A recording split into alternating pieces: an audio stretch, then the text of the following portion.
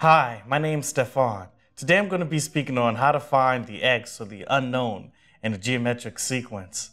Let's say, for example, we have the sequence 2x and 4x and 24.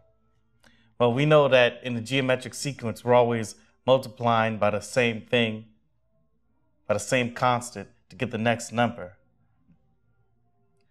So we divide 4x by 2x. This cancels, and this gives us 2. So we multiply by 2 to get the next number here.